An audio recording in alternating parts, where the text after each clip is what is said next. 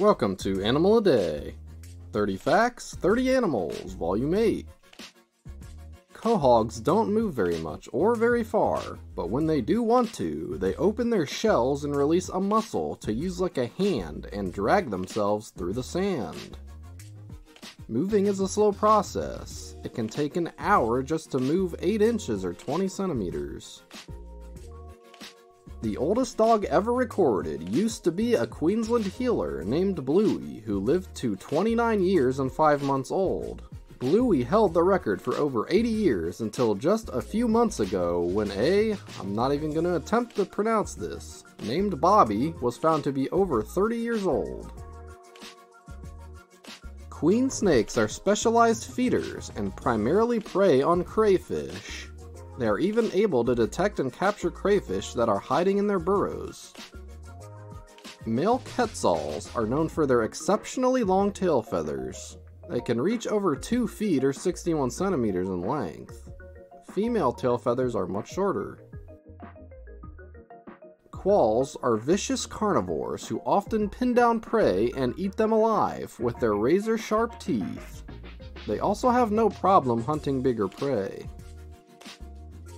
Raccoon dogs, also called tanuki, are 2 species of canine raccoon lookalikes in the Carnivora order.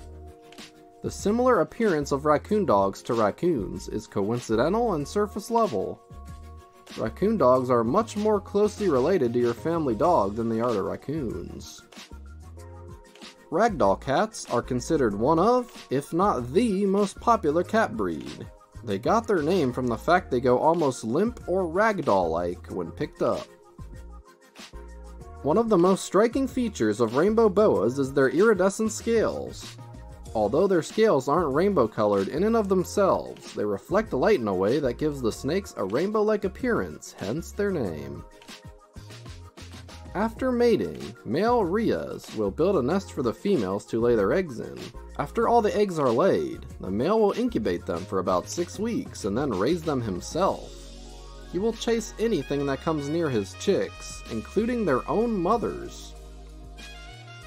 The term rhino seems to mean nose in Greek, while cerus seems to mean horn, meaning they're basically named nose horns. That's very on the nose, pun intended.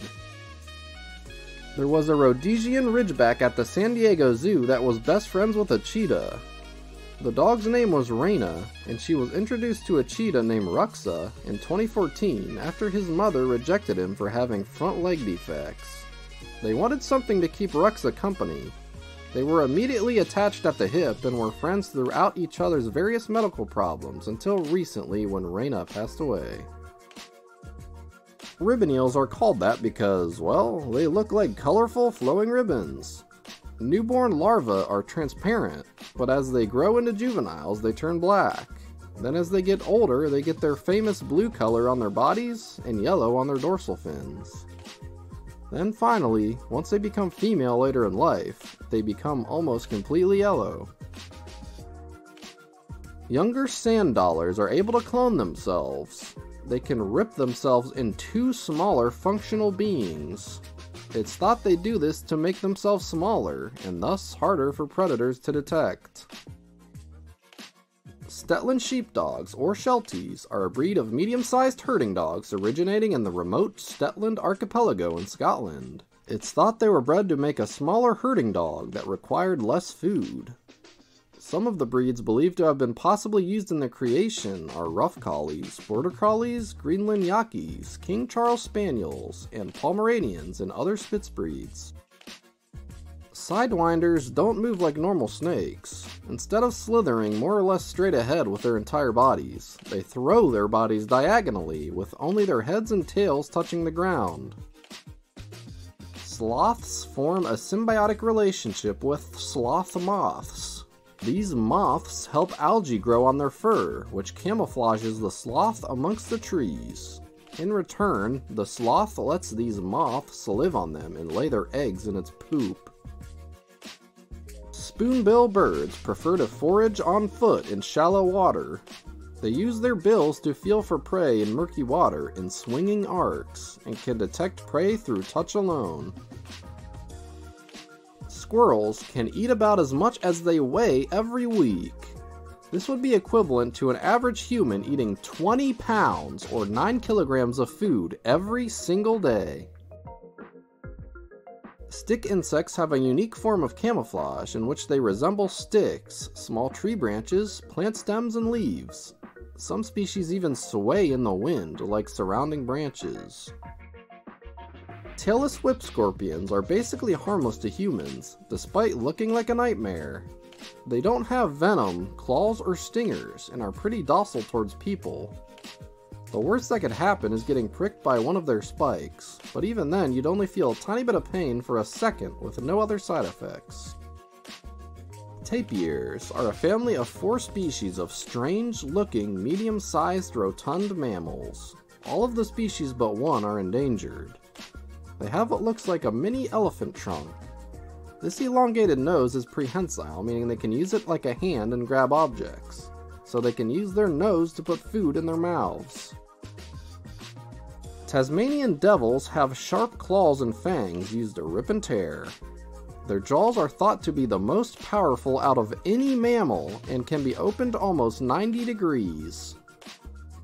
It was considered good luck to be accompanied by Tibetan terriers. Not only that, but it was considered bad luck for you and your whole town if one was sold or harmed in any way by someone. Tiger sharps are called that because they form obvious stripes that resemble a tiger's pattern as adolescents. These stripes fade over time though, and are hard to see as they get older. Turacos are the only known bird family whose red and green feathers are true red and green. Other birds with red and green feathers basically just reflect those colors, while turacos have the red turricin and the green turricoverdin pigments throughout their wings. These tiny frogs are called turtle frogs because they kind of look like a little turtle without its shell. They also act like turtles since they dig ahead of them with their upper limbs instead of behind them with their rear limbs like most frogs. The bald wakari's head shape, color, and baldness makes it look like Captain America's nemesis, the Red Skull. Because its head doesn't contain a lot of fat, it gives it a more skull-like appearance. The wings of a Ulysses butterfly are colored a brilliant iridescent turquoise, not from pigment, but rather structural coloration. This basically means light reflects into blue after bouncing off their microscopic prismatic scales. Whether an alligator will be male or female is actually influenced by the temperature. Cooler temps will make them female, while warmer temps will create males. Some scorpions glow a turquoise color when exposed to black lights or ultraviolet light. It's not totally known why they do this, but some think this might help with light detection. Thanks for watching. Now take that subscribe button to the zoo.